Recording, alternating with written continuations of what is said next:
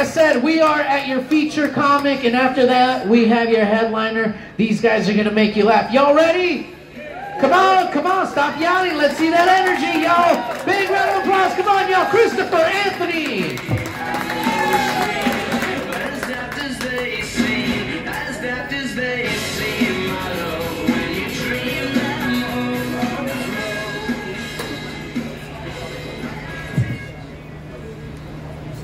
There are a few things I want to say before I start making people laugh. Number one, you look around this room and it is full of different people who came from different directions and are going on different paths. We all have in common that we're all in this spot at the same time for the same purpose, to enjoy our evening, correct? Yes. I found that there are three universal things that every single person believes of themselves. Number one, everyone believes that in some way they are smart. No one wants to think of themselves as stupid, correct? Yes. The second is that everyone thinks that they have a great sense of humor. They think that they are the ambassador of what's funny and what isn't, yes? And the third universal thing that I feel most people consider of themselves is everyone deserves to be happy, correct? Wonderful. So if I say something that is smart and funny, and you came here to have a good time, fucking laugh. Representation matters. So it doesn't matter, we say we should not look at people's skin, their age, their sex, regardless, right? If something's funny, it's just funny. A lot of you were hesitant to laugh at some of that until she confided that she was the one who wrote it, and all of a sudden you felt like it was okay to laugh. No. If something's funny, something's funny. Okay. Sorry, I just something happened, right? COVID, like some people lost their sense of taste, some people lost their sense of smell, but like COVID caused millions of people to lose their fucking sense of humor. And we come out of this fucking cave we call our living room, and people forgot that it's okay to smile, it's okay to laugh. Like we don't even know how to talk to each other. We don't even know how to respond anymore. So anyway, I am a comedian, I promise. But I feel like if you don't set the tone early on, I could tell the funniest shit for 15 minutes and you guys wouldn't feel like it's okay to laugh, even though you're at a fucking comedy show. Awesome. We gonna laugh at this funny. Thank you. Period. Appreciate it. So if we don't laugh, it's probably not. See, there it is. That's one of her universal truths. She knows what's funny and what isn't. Thank you. I just shaved a beard. Like I had a big beard. For over 2 months, I allowed something to grow from my body that I had no intention of keeping, just so I could tell one abortion joke. I'm for it. That was the joke. All right, we're moving. Thank you. I thought I had asthma. I had shortness of breath. COVID made us all hypochondriacs, right? That shit's contagious. Perpetuated by the internet and access to it. Anyway, I thought I had asthma because I had shortness of breath. For the last 10 years, I thought I had asthma. I paid $1,400 because I'm uninsured to talk to a doctor about it, 2 consultations, only to find out I don't have asthma. I'm fucking vain and I've been sucking in my stomach for over a decade. The shortness of breath is because of the shirts I'm convinced I should fit in. Okay? We're good. Thank you. See, you make fun of yourself, everyone's like, that's cool. Alright, so I don't drink. Okay, I know that's a weird thing to say. Sorry, don't shoot me down. I don't drink. When I tell people I don't drink, they always assume that there's a story. That me or my mom or my dad had some horrible drinking problem. There is no story. Everyone wants one. I'm not a Lifetime movie. I'm sorry. I also, I don't like the taste of alcohol. It's just that simple. I just don't like the taste of alcohol, okay? I also don't eat mayonnaise. Anyone else? I don't eat mayonnaise. But that's because my dad beat the fuck out of me with a mayonnaise jar.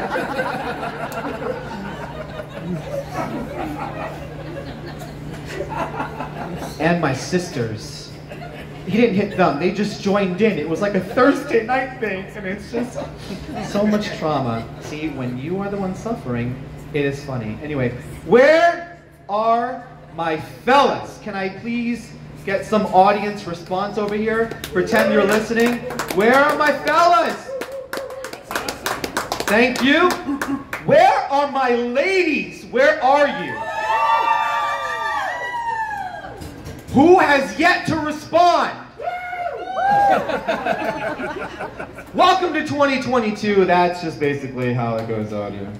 Are there any PC police in the audience tonight? It's just like any regular cop. If I ask, you have to tell me. All right, I need to know if there are any like hardcore PC police here because I may or may not be in possession of opinions. All right, I heard we are entitled to them. We are the nation where it's like everyone wants to be heard, but no one wants to listen. That's good. Anyway. All right, opinions are expensive. They are so expensive, right? You don't find out till after you have one and then you pay for it. It's crazy. My friend had an opinion. It cost him an invitation to Thanksgiving. That's right. He is not invited anymore. Yeah. I don't know if there's any video gamers in the crowd. It's a great pastime, especially when you had no other option. Even better when you have a ton and don't want any of them. So there's the Sony, there's like the PlayStation people, there's the Xbox people, and then there's like the PC gamers, the ones who like live with their aunt in a basement or something like that. PC game. The most difficult PC game right now is Proper Pronoun. Oh my God, it is. That is a rough game to play right now. Most games, if you die, you respawn. You know, play an arcade, you lose a quarter. But if you play the PC game wrong, you lose a job, your reputation, your family, access to your own social media profiles. All right, shit just got real, that's fine. If it's funny, please laugh. I wish that I was rich enough to afford an opinion, but not so rich I end up getting sued for it 11 years after I tell someone about it, you know what I mean? Social media is great. I actually don't use a lot of social media. My friends use it for me. Social media, you can say whatever you want. The only problem is you can't unsay it. That's a big thing, right? That's why people love to confide in people when they're drunk, because they're like, you were drunk, I did not say that, and not at all. And wait, you videotaped it? Fuck you, we're not friends. All right. And now with all these different social media sites, do you guys know that YouTube, Twitter, and Facebook are merging into one website? It's called YouTwitFace. I mean, I'm not going to get a profile on there, but some of my friends might. It's pretty popular. But you got to be careful. Like, we live in a day where like you can't even communicate regularly. You got to second guess everything you say. Like right now, you can't say mailman. You can't say mailman. You have to say person. Who gave you that package? Well, the person. What person? Okay. You ever notice the people who hate labels are constantly creating new ones? It's like, I'm an atheist, pescatarian, non-binary, pro-choice, pro-vax, liberal, anti-racist, but I can't stand labels. Okay, that's fine. Now, this might be funny, or maybe I just am turning this into like a poetry open mic without anyone's permission. But remember nothing else but this, if everything else doesn't work for you.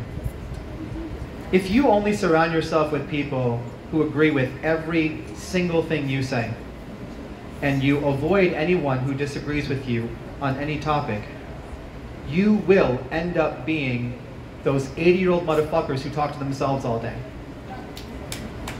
Thank you. Okay, I was expecting more because what I just said is extremely true, but it's a young crowd and what you say is more important than anyone else. I understand. The reason why older people talk to themselves is because that is the only person left that agrees with every single thing that comes out of their mouth. Yeah, okay, cool. And he spoketh, and it was true. Why are so many athletes getting into politics? I don't understand that. Like, you get paid millions and millions of dollars to make a ball go from point A to point B and do that several times. And like now, the chalk goes up and then the talk goes out. Athletes focusing on politics is, to me, as absurd as like, can you imagine like a political debate and we're like, I do see your point, Senator, but what's your three-point game like? Could you talk about our finances while making three-point shots? No, that sounds ridiculous. Okay, all right, we're good. Bruce Willis has aphasia. Has anyone told Chris Rock? Okay, thank you. I guess I'm the only person who checks my emails and gets bombarded with all this other shit that I don't care about. I just want to keep my job. Let me open my inbox. Great, thank you. Again, communication's really weird, right? So like, I was dating a girl and she accused me of gaslighting her. Gaslighting her. And I was just like, that's not even a real term. You're just making phrases up. Like, this is ridiculous. Communication is extremely important, right? Because like, what you say isn't necessarily what they hear. So I'm laying in bed with my lady, and she whispers to me, I want you to make me feel violated. She said this. I'm kinky, I get it. I did what I thought any man would do, because I thought we were on the same page. So, I tied her hands to the headboard. Consent. I tied her feet to the footboard. Consent. I put a gag in her mouth, and then I looked through her cell phone. So I felt successful. She was like all squirming and very upset, and I'm like, we should have spoke about this before the gag, which you bought. Dating's rough. You guys know what ghosting is? Yeah? You go on a date, they choke on the food, they die right there at the table. It's fucking crazy. So, oh my God, right? What, you didn't know you had an allergy to that? I don't have an EpiPen! Anyway, see? I said something, you thought one thing, it wasn't that. Welcome to the world. Okay. Anyway, ghosting has become so common. I live in New Orleans. This is a haunted city. But when people ask me, do you believe in ghosts? My response? I'm sure she's just busy with work. She has a really emotionally needy dog. I'm sure she'll get back to me, you know? I want to come up with a show called Ghost Hunters. For the people in the back. Hi, you guys? Show called Ghost Hunters. We don't look for supernatural beings. We go to local bars trying to find out why Stacy hasn't called John back in 4 days. We have some very advanced technology where we expose the ghost by opening her text messaging app to show that she read the message! What is this, a fucking seance? I saw 3 dots, you were trying to reach out to me, I was waiting! Just talk to me, I'll talk back. This text messaging feels like a Ouija board, I can't find you. Okay, that's good. You know, it's weird, right? There's things you can say and things you can't say. Weird. It's a theme. It's like Mr. Rogers' Neighborhood. Communication. Like, for instance, my friend Dan, all of the boys were all hanging out. He's like, I'm just going to say, guys, I like to fuck big girls. Everybody cheers for him. Yeah, go you. All right, Lizzo, Adele, all that stuff. Great. And then I chime in, I'm like, yeah, I like to fuck little girls. Thank you to walking in right when I just said that. That's all right. So I meant petite. I'm like, I'm a small guy. I don't want a tall girl. I don't want to be like this walking through, you know what I mean? I like to fuck little girls. And they were like, we don't want to talk to you anymore. Be careful what you say. Obviously, not too great at relationships. I asked my married friends for advice. I'm like, you guys been together for 16 years. You got something good going? Where did you meet? They're like, oh, we met in high school. That advice only works if you are also in high school. Now I'm not allowed near any school. You guys get where I'm going with this? I am funny, thank you. I appreciate the uproarious laughter. Usually in a 15-minute set, 6 minutes of it is just waiting for people to sit back down, standing ovation. It gets so crazy. Again, you gotta be careful what you say. A few more quick ones. Look, everyone's obsessed with race. You know what I mean? Like Ancestry.com, 23andMe, they're like, how much Native American am I? Is it enough to get a check? Anyway, so my friend is 80% black because he lost his arm in a car accident, so. Thank you. That's. Look, I'm a Hispanic male. I need to say this. I'm not from Honduras. Thank you. I know where we are. Puerto Rican from New York, just like Jennifer Lopez. We grew up together. Weird story. Anyway, look, public service announcement to everybody. White, black, Latino, I don't give a shit. Racial profiling is so wrong. Not all minorities with expensive cars sell drugs. Some of us stole the car. Takes 5 minutes while you are doing Pilates or yoga or whatever. Have you tried selling drugs? You got a network. It's so crazy. If I want a Yukon, I'll just wait till you're gone. All right, you guys are great. Thank you so much.